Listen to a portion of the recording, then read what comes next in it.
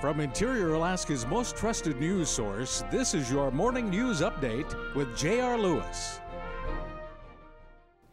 Good morning and thanks for joining us. It's Monday, January 6th, 2014. In the news, state officials will host a delegation of Walmart executives in Juneau this week to further discuss seafood certification and how that company buys seafood. In 2011, the world's largest retailer decided to only buy seafood that was certified as sustainable by the Marine Stewardship Council, a London-based organization. AP reports a number of large Alaska processors have dropped MSC because of costs and burdensome paperwork.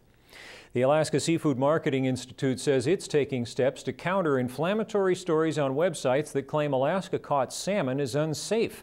ASME Communications Director Tyson Fick says the Institute has seen a resurgence of unsubstantiated scaremongering articles designed to generate advertising revenue by curious readers clicking on websites.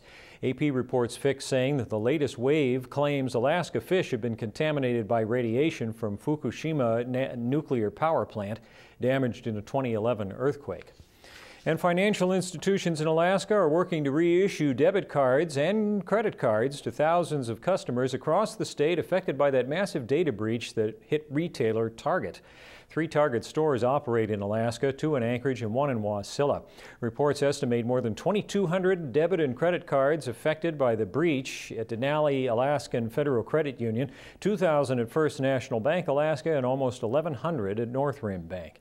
Quick look at the Fairbanks weather. Today, increasing clouds this morning. Chance of snow or light freezing rain in the late afternoon. Highs 20 to 25.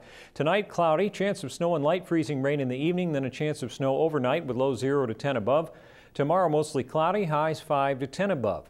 Extended outlook is mostly cloudy all week. Fairly mild temperatures with highs 5 to 10 above, lows around 0. Air index is moderate in Fairbanks and North Pole, and the Aurora forecast is low.